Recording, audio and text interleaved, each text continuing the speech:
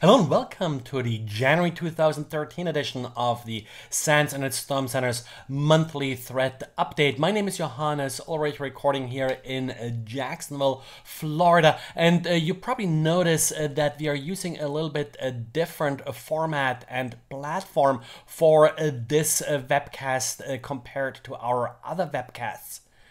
In the past, we used a platform called Illuminate. It's Java based, and we keep telling people to turn off and disable Java, but then we sort of ask you to use Java in order to listen about our webcast that tell you how to turn it off. Well, now with this new format, we use just a recorded screencast, and we're able to offer that in a number of different formats. In addition, this webcast is split into two parts. As first part, we'll talk about Microsoft patches. The second part, we'll talk about hardening OS X. Well, you only have to listen to the part that you're really interested in. We'll offer it as two distinct videos, so you don't have to listen to the entire thing. With that, let's get started with Microsoft patches. We got a total of 7 patches, 2 of which are rated critical. The remainder is rated important. In addition, of course, we do have the Internet Explorer Saturday vulnerability that has not been patched yet, and we'll talk about that as well after we went over the different bulletins. The first bulletin Microsoft released this year, MS13.1, describes a vulnerability in the print spooler service. Now, the print spooler is used to share printers on the network. Actually, it's also used locally in order to feed print data to a printer. But in this case, you're in particular vulnerable if you expose the print spooler on the network. We got a little bit pushback here, and understandably so, that we rate this as doesn't apply to a client. But then again, in our definition of server and client means there is no service running on that system. You could very well have a plain vanilla Windows 7 install on a desktop, enable printer sharing, and then you are vulnerable here. And that's a very common scenario in offices where you have a printer connected to a random workstation, and then that workstation acts as a printer server. Probably the best mitigating part here is that any sane network would block external access to a print server like this. Of course, you're still vulnerable internally in this case. Based on the fact that this is actually exploitable across a network, this is actually, one of these vulnerabilities you do want to expedite somewhat in patching it. And again, like I usually say, first, make sure that you have a good inventory of all these print servers, just to make sure that you don't have any unauthorized print servers, because that happens again fairly easily. Next, we got MS13.2, a vulnerability in the XML core services. The XML core services are used in Windows to parse XML. So more or less any software that parses XML using these libraries is vulnerable. Now, the part that makes exploitation here possible and easy is that Internet Explorer uses these libraries, of course. And for example, if you have JavaScript that parses XML, then this library is used, and a simple exploit for this vulnerability would likely use a web page with JavaScript that parses some malicious XML. On the server, it could also affect a software that's installed on the server that parses XML. One part here that is pointed out by Microsoft in the bulletin is a SharePoint. For example, someone could upload an XML document to a SharePoint site, then it's being parsed using this library. Same, of course, with Office. But then again, the most likely vector here is Internet Explorer, and that's why I think this is probably the most critical vulnerability in this particular set of patches.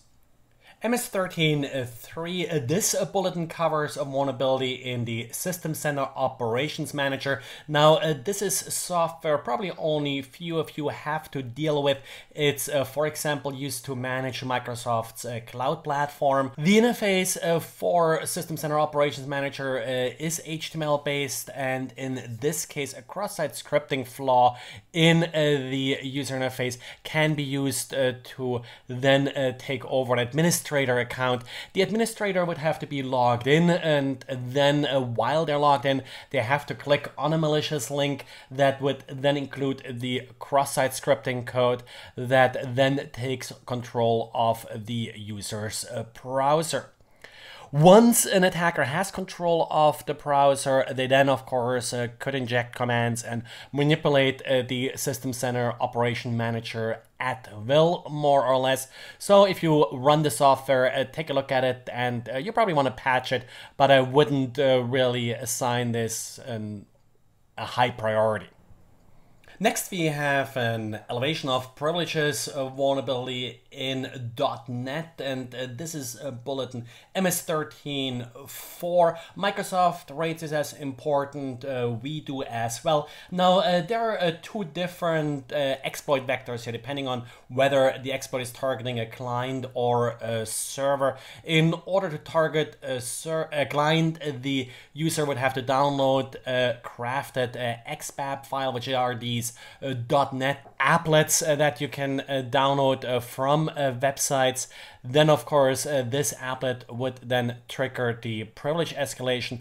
On the server, the user would have to have access to upload a .NET application. So this really affects more shared hosting environments where you have users that are allowed to upload .NET applications to the server, but you're trying to restrict what they can do using these code access security restrictions, which can then be bypassed using this particular vulnerability.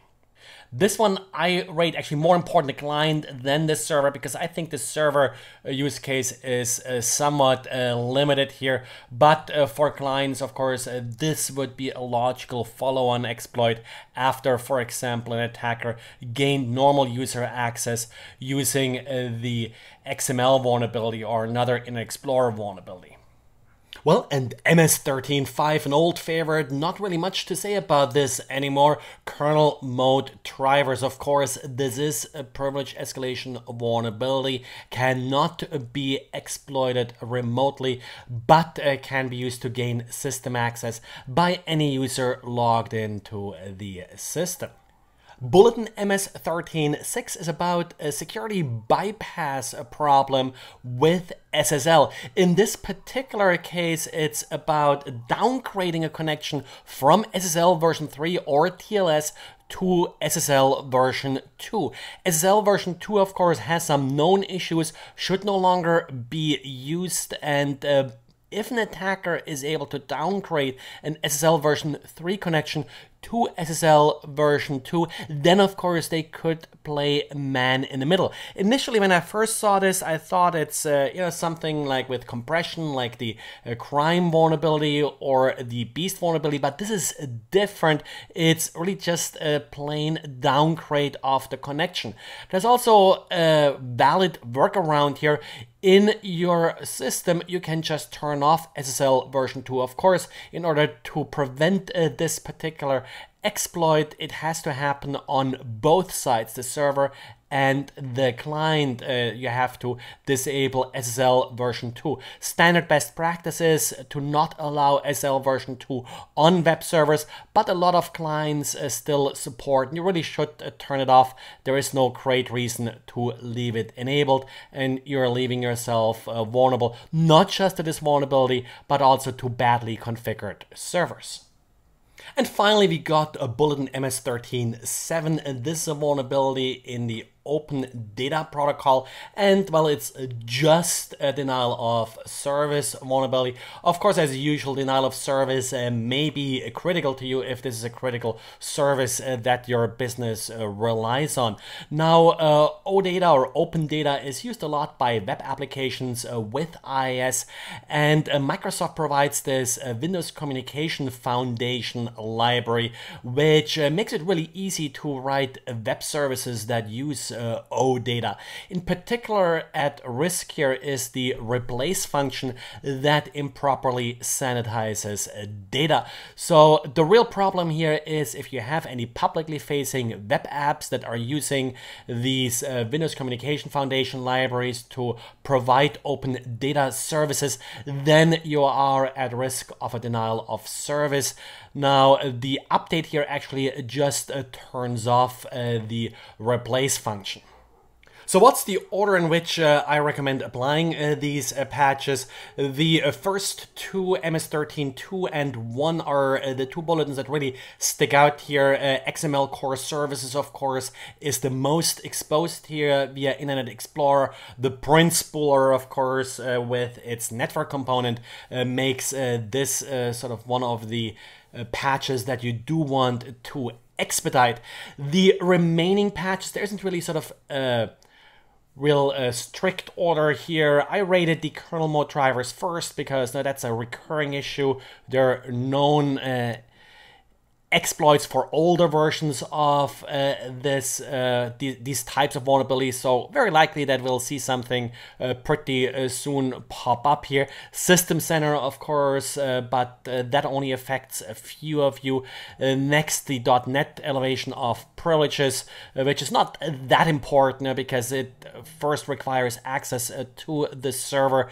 These shared server environments are probably the ones that want to prioritize the .NET elevation of privileges bit more. SSL, not a huge issue. Turn off SSL version 2 and apply the patch. And then finally, OData, if you are using a web service that actually does support OData and uses Microsoft's libraries to provide this service. Now, the real news here was in some ways the news we didn't get, and that's a patch for this Internet Explorer flaw CVE 2012-4792.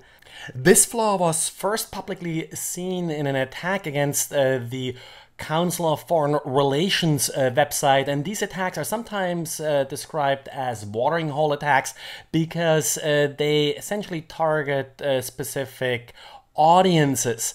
Now, the website was compromised, and then some malicious JavaScript was placed on the site that took advantage of this particular flaw. Beyond this more targeted attack, we also now have a Metasploit module making this vulnerability accessible to really the masses of script kiddies out there that would like to take advantage of it. Now, let's talk a little bit about how this vulnerability exactly works. The root cause is a flaw in JavaScript and how it is being parsed by Internet Explorer. It is a use after free vulnerability. What that means is that in JavaScript, in this case, you can define an element, then essentially no longer use it, you undefine it, but this find default element function will still return this element even though it is no longer used. So this is this use after free bug,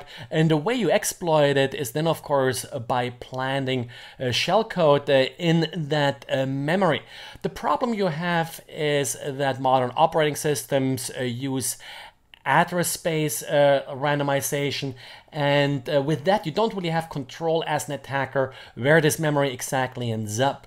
Now there is a trick that's commonly used in order to make these exploits reliable, and that's referred to as heap spraying. Heap is essentially the memory that you have in your system, and heap spraying tries to fill up as much of that memory as possible. So now the space that's available for the exploit code exploit is limited. In this particular exploit, Flash was used in order to accomplish the heap spray, but more recently versions of this exploit were released that actually no longer need this heap spraying technique in order to make the exploit reliable. There are a couple of workarounds that you can apply if, well, since we don't have a patch really available yet here. First of all, of course, the obvious is to upgrade to Internet Explorer 9 or 10. 10, of course, is the default version with Windows 8, and it should be possible to upgrade to 9 or 10 for Vista or Windows 7 users. Windows XP, you're pretty much stuck with Internet Explorer 8. The next best thing you can do is apply the Enhanced Mitigation Experience Toolkit, or EMIT. This will help you against an entire range of vulnerabilities, so it doesn't just help with this vulnerability. It will, for example, detect heap spraying being used. There are some problems that have been reported with these toolkits, like false positives, where heap spraying is being detected even though there is actually no heap spraying going on. For example, you just have a process that uses a lot of memory. That can lead to some of these false positives. But I highly recommend that you give it a try, because this is really a better workaround than the fix-it that Microsoft released. The fix-it that Microsoft released really just prevents this one particular vulnerability from being exploited, and it's not even perfect at doing that. EMIT, on the other hand, will allow you to protect yourself against classes of vulnerabilities, so even future vulnerabilities may be blocked by it, while the fix-it really just helps against this one vulnerability. And then again, this fix-it can be bypassed, even though I don't think the bypass technique itself has been made public yet. So, short summary on this: apply the fix-it, apply EMIT, if possible upgrade to Internet Explorer 10. Definitely get rid of Windows XP if you can, because it really shows its age, as some of these vulnerabilities here show. And well, let's hope that Microsoft will come up with an official patch pretty quickly for this vulnerability. Well, this is the first part of our monthly threat update. If you have any questions, handlers@sans.edu, or just go to our website, iac.sans.edu, and use the contact form.